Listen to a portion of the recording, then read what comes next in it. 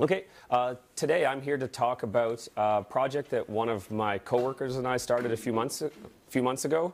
It's had a couple of weeks of work, so bear with me as we go through some of the details. So basically, I'm the project lead on, my name's Charlie Gracie. I'm an employee at IBM, but I'm also the project lead or co-lead for the Eclipse OMR project. So I'll give you a bit more details about that as we get going in the talk, but sorry, I work for a large company. I have to put this slide up saying you can't trust me or believe anything I say.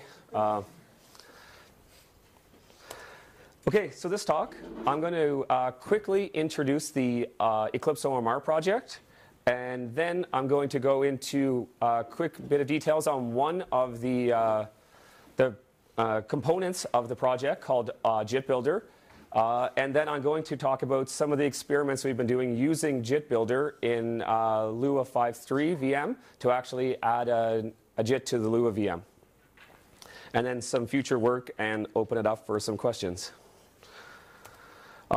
So the mission for the OMR project is to basically create a reusable set of runtime toolkit that any runtime, any existing runtime or any new runtime could use to actually get different components for their runtime. So if you have a runtime that you've spent a lot of time working on, but you didn't have anybody with deep compiler knowledge, well, you can go pick up the OMR project and plug it into your runtime and hopefully get a JIT. JitBuilder that I'll talk about later is making that easier than actually having to understand the 800,000 lines of JIT code that are there. So that's that. And we want to accelerate this for a lot of the current runtimes, or that's our hope. So, and lots of other examples. If you look at some of the other communities, they'll end up doing another VM or something, and there's the Lua JIT VM as well. And so we're kind of hoping with the Eclipse project that you can use these and keep your community the same way as it is. So you can just plug it into your runtime, and hopefully there's no really big differences or problems for using that runtime still, but you get the benefits of a scalable GC if you wanted, or some RAS tooling, or a JIT. So the OMR project itself has no language semantics. As far as I'm the GC architect, as far as I'm concerned, a GC is a GC is a GC. You have objects. As long as you can tell me what shape they are, I can go collect your objects and watch the memory for you. And we believe that most of the components in all the VMs are kind of similar. So it was originally, the first drop of the code was last March. It's on GitHub. It's dual licensed under Apache and Eclipse.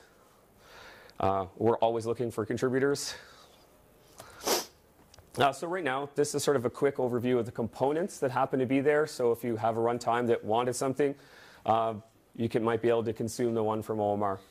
The first two are sort of for platform support.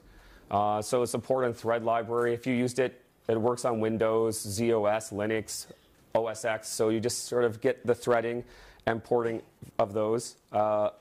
GC, a JIT, and then some more sort of diagnostic stuff that you would see from runtimes like Java that you could hook up and monitor at runtime how your application is going, the heap object allocation, and all of those things.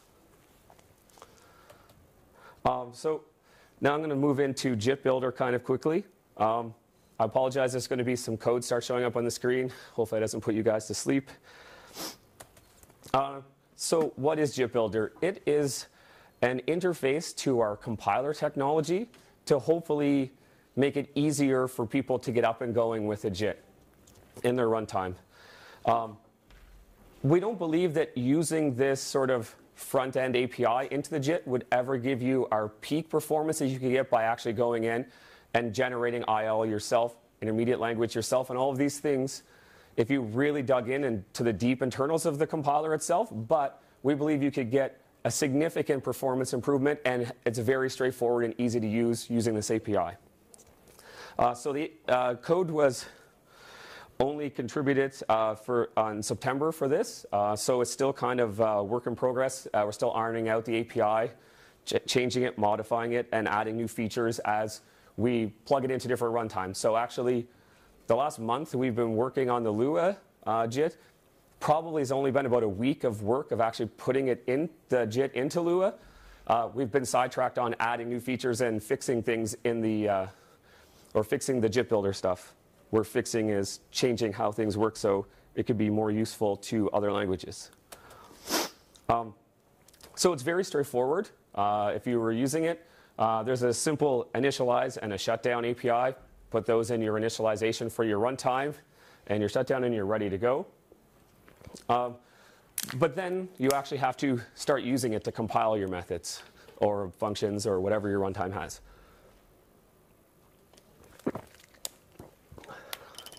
So that's the bit of the complicated part.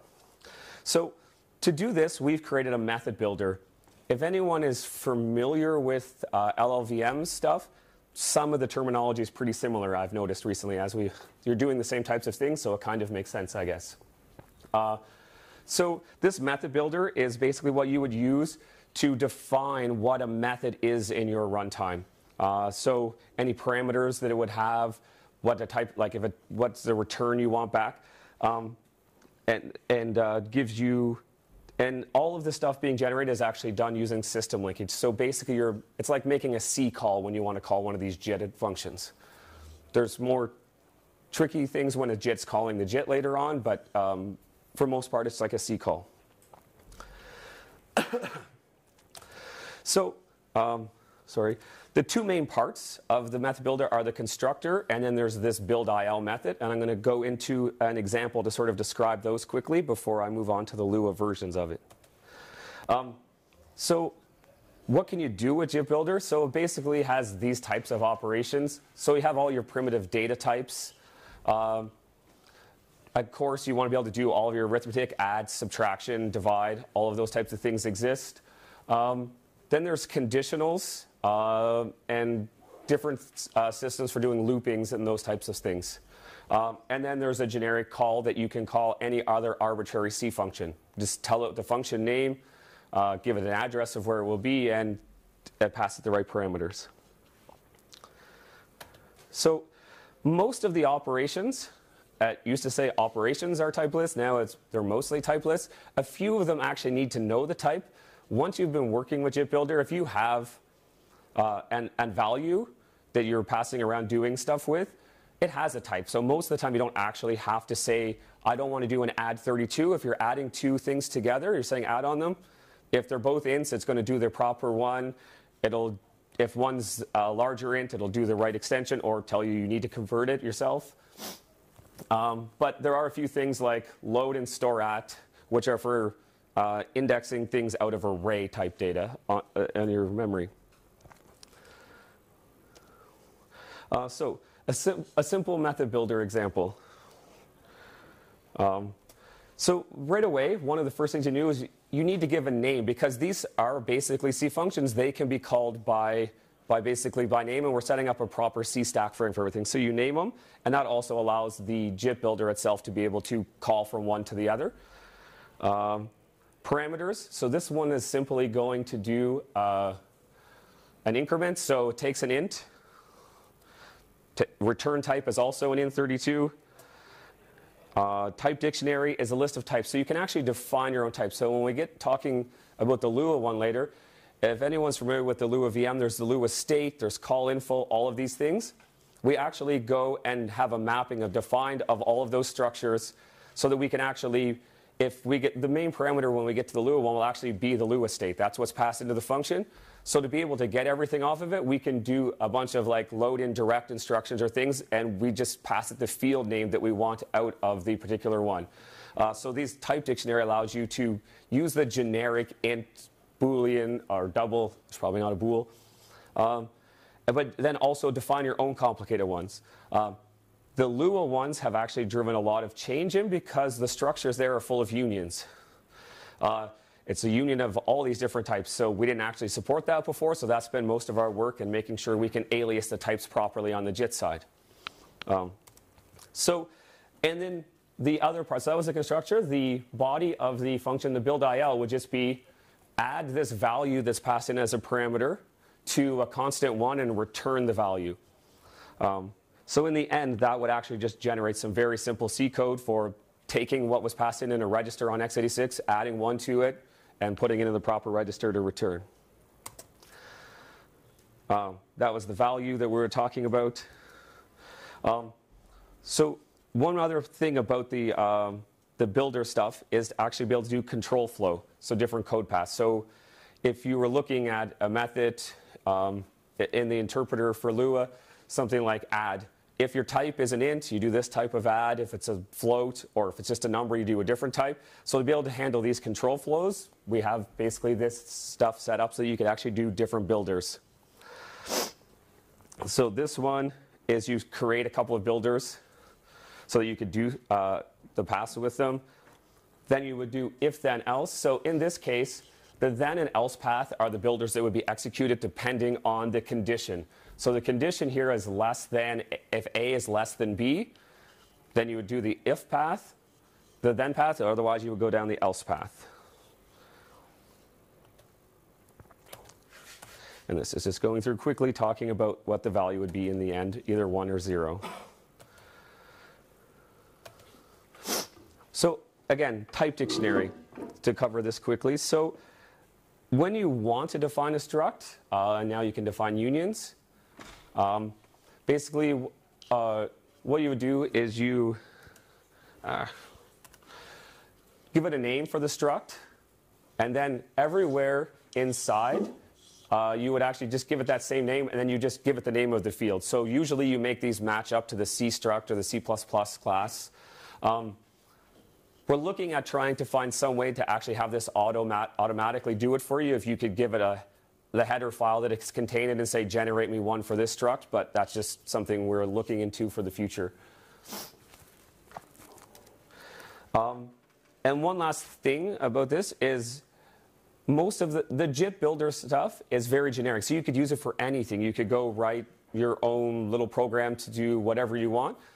But to actually make it easier to do interpreters, which is kind of the focus of what we're looking at, we've gone a step further and kind of created this bytecode builder or opcode builder, depending on your runtime, which allows you to do, it handles a lot more of the flow for you, because if you look at some bytecodes like jumps and gotos, they actually can sometimes fall through or go somewhere else. So to actually keep the IL that we're generating a lot cleaner and make it a lot easier for the JIT to optimize, we've gone and added this so that we can give hints at least how the control flow is going to happen. There's a great talk on this that I have the link to here. One of my coworkers.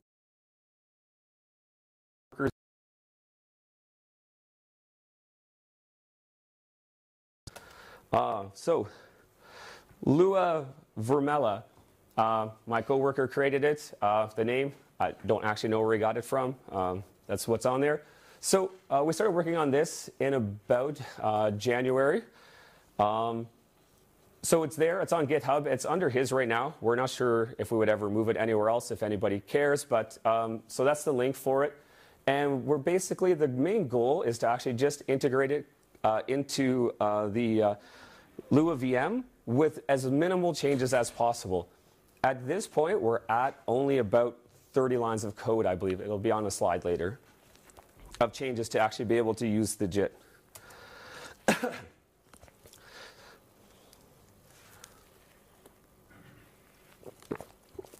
So the JitBuilder design that we decided to do for Lua was we do all of the compilations synchronously. We could have another thread or something to go do some asynchronous, but which is probably a future. But for now, we just do it asynchronously after so many executions of the method. I don't remember the number offhand, but I believe it's 10 or something right now. After you've executed something 10 times, you'll go and JIT it, and then from then on, you'll execute the JIT it version. So the major change to the interpreter was in do call in the interpreter. So basically, if you get to the point where you're going to call a function, once you get the prototype, if it has a compile code, you just call that directly, or you just let the interpreter continue going. We keep the Lua state and call info up to date everywhere. This allows us to fall back to the interpreter at any point we want. It causes a bit of perf loss here and there because we're updating things needlessly at times. But for now, right now, the whole idea is we'll just keep it completely up to date. And at any point we make a decision or we see something that goes against our decisions we made in the past, we just fall back to the interpreter. And that's, we let the interpreter handle all the complicated cases right now. So the Lua function builder method will look pretty similar to the basic one I showed before. But really the main thing we take in for parameter is the prototype. So in the Lua VM, anytime you have a function that you're going to call, there is a prototype, this proto-struct, and we use that to actually go and generate all of our code because that has the pointer to your, your array of opcodes and all of those things. So build IL for it. The first thing I do is this code is not complete. It would not fit on one page. It'd be multiple pages, so I just have some quick examples of what the code looks like. So create the bytecode builder so that we could go and generate all of the code. The first thing we need to do, so this kind of looks very similar to the top of the bytecode loop in the interpreter. So you go fetch the call info off of the Lua state, and you fetch base, which is the base for where all the registers are that are going to be used. And then you fetch the next you would loop over all of the instructions for the code. And then you switch on the code and handle the appropriate one. So this looks a lot like the interpreter itself. So if we really wanted to be crazy, we could actually go and macro up the interpreter itself so that the code could actually be shared. But that really complicates the code on the interpreter side for no real reason. Having this loop over here as well doesn't hurt anything. So we've opted to do that. So that was do move on the screen a second ago. So this is basically the code from the interpreter for do move. It copies the value from register RB into RA.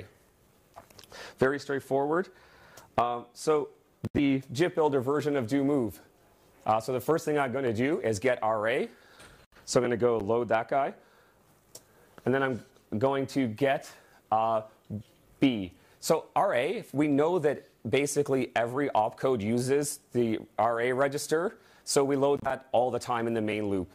It's always up to date. So, but here I'm going to go, we have another convenience helper just for going and fetching the RB for us. So call that. And then it's basically the same thing. We have a helper for set object, which is down below here where we just fetch value and type out of the source object and store them into the destination object. So that would be generating complete IL for that function. But to start off, and actually the very first thing we did is we actually didn't implement IL for any of the methods to start out. We actually just went and basically took the interpreter and created little C functions for every piece of code that was in there. And that actually kept us very honest and making sure we do keep the state and everything up to date all the time because we were actually just relying on the helpers for everything. But this is an example of when we haven't gone back and actually generated the IL for it in particular. So the AND one. So all basically we have is a function that we call for this one. So you have a bunch of the code happening in line, and then you would see a call out to some C function and then continue exiting in the JIT. It's not falling back to the interpreter. This is a helper that we've created. So the VM band, anytime we make a call, because we have base stored in a local for us, we always make our helpers return base in case the stack happened to grow or something. Again, it's pessimistic at this point. We could be more clever, but we just always do it for now because we don't have, the expectation is we won't be calling these helpers very often because we'll finish implementing the code for the rest of them.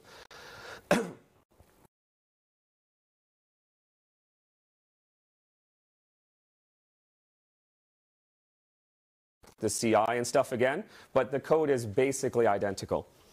And this is just for us to be able to do helpers quickly to make progress and be able to show some performance improvements later. So this one is basically the meat of the entire change to the interpreter. So basically, this is exactly what we changed. Other than adding a few fields to the prototype structure itself and setting those up, this is basically the code. So once you're decided you're actually going to call a Lua function, we check to see if it's already been JITted or blacklisted to say we can't JIT it. Oh yeah, one thing that I don't have on the slide is we've actually created a helper, our own little extension for Lua, to be able to actually completely direct if you want to go have a function compiled. You could just say, as long as you import the right library, you can just go say compile this method. That meant we then created this black and white list as well, so that you could say never to compile something for our testing. So that's the quick check. If it's not blacklisted and the counter is at 0 and you've never compiled it, go compile and then blacklist it so it won't be compiled again. Then if it is compiled, go just execute that compiled code, and if not, decrement the counter. The good part is of the way that Lua VM actually works here is you would have just set up the state for the call. So when we come back, we actually don't have to do anything fancy because we'll have set up for the next call. The interpreter loop will just jump back to the beginning, load all of the right things, and keep going, or load the stuff for this current one. So performance. We added a JIT. You would expect some performance. If you've been familiar with the Lua JIT, this performance numbers are not going to look anywhere as good yet. But very quickly, for some things like Fib and Mandelbrot, very quickly, like a 2 to 2 point something X performance improvement. So basically, we did very minimal changes to the interpreter, and very quickly, you can see over 2x performance for a lot of these little simple workloads. Add test is something I created myself. It's a loop just basically adding a bunch of values together, all from that would end up being a register, so I really want to test that through. Because it's mostly math, and that we end up generating here, and there's no calls or anything, that one right away is 5x faster. And factorial, everyone knows what factorial is. So the current state is there are a few opcodes we just haven't even created the helper for because we've never ran into any code that actually generates those. So if you did have code that did it, I think it's like load xk or something, load some other one anyway that I've never seen. It's a constant when you have more than 32,000 constants or something. We haven't even bothered. So if you did, you would fail to compile and we wouldn't run JIT for that one, but we'll do it eventually. So in total, we're at less than, I guess, 50 lines of code, including the makefile changes and everything. And we wrote less than 2,000 lines of code to actually be able to do this on the JIT side. So our JIT Lua function builder, where a ton of that is actually the loop, the switch statement, like that actually consumes a lot of the lines. So it actually isn't very much code. So some future work that we're going to plan and actually have a lot of it started right now is we want to get rid of 100% of our VM helpers for all the common paths. We believe we'll still end up with some, again, because we want to let the interpreter handle the hard cases. If you're trying to add a string to something else, I'm not going to probably do it to begin with because I don't want to convert the string to an int or whatever to do the math. Fall back to the interpreter for that one. Whenever possible, one of the things we've noticed in our JIT right now with this is I was expecting to see some way better perf on especially some of the math only, like Mandelbrot and those things. I was expecting way more than 2x. But the problem is every time we go to do a math operation, I have to check, is our A an int or a double? Is our B an int, or sorry, B and C, are they ints or doubles or what are they doing? So it creates all of these diamonds in the code. So the JIT has a hard job actually optimizing down through. But very recently, like when I was on the plane on the way over, I was doing some work by actually keeping track in the interpreter of what the types were when they were called. And if I do that, then I can actually assume based on the instructions that are taking place, like if you do an add of 2 ints, it's always an int. So I can always know the type what the result would be. If I start doing things like that, I can see some very significant improvements. Like Mandelbrot's like 10 to 15x faster. this is where in the ballpark I really wanted to be in a bunch of these things. So that work is sort of in my laptop right now and not in any state to show anybody, so I don't want to talk about those numbers, but that's something that we want to do and keep going with that to actually be able to do it.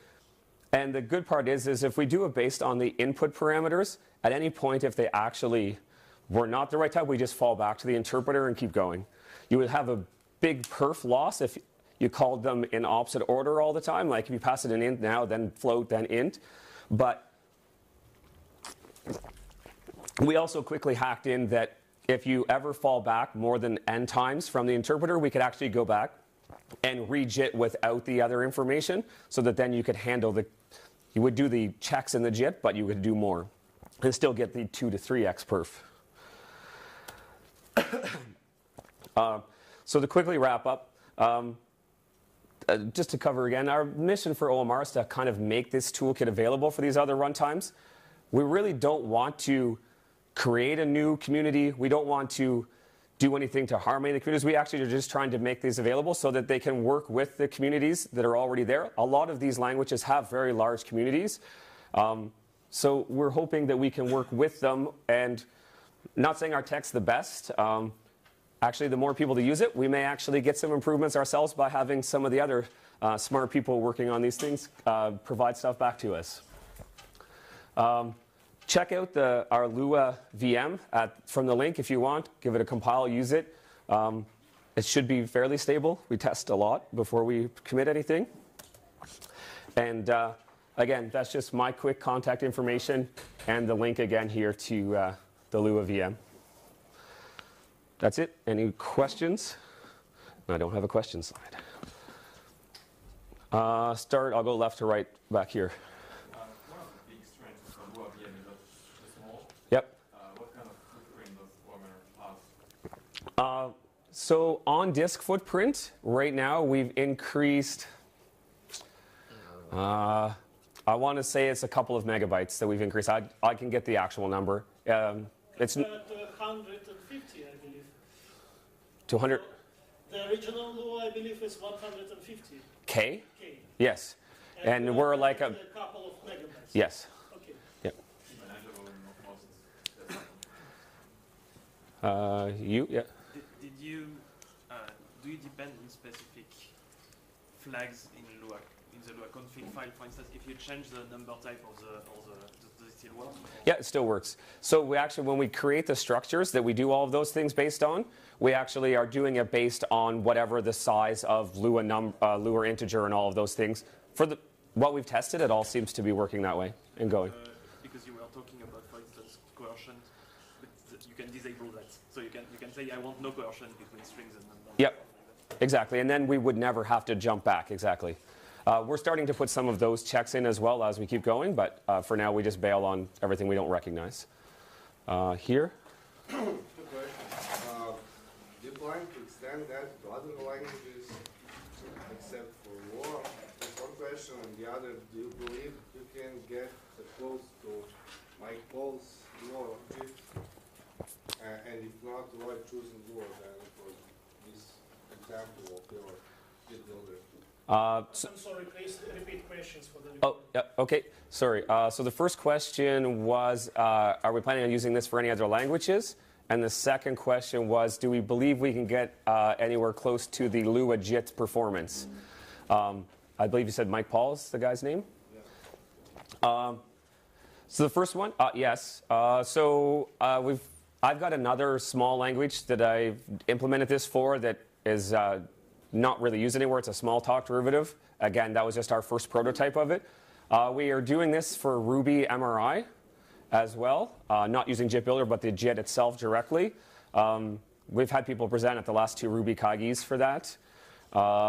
That's making slow progress. Ruby's actually very difficult because for MRI, all of the class libraries are written in C, so it's very hard for us to see through it. You have to actually write a bunch of the code in Ruby to make it easier, but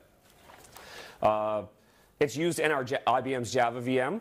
This is actually 100% consumed back into our builds every day for Java. And we're looking at a few other things at this point, but nothing concrete enough to bother talking about. And the performance, I don't know. I have to do more comparisons. I saw quickly his chart on the perf for a bunch of things. Lots of things were in the 10 to 40x. That's completely doable, depending on what we can do here. But then maybe I missed some. Maybe he's got 300x on some things I didn't see. So did you measure the performance at all for this? Of this, yeah. So for a lot of these things, I'm 2 to 5x faster than the interpreter by itself, but I haven't done any direct comparisons to the Lua JIT itself. Which interpreter? Lua interpreter? Yes, or Lua. JIT? Lua interpreter.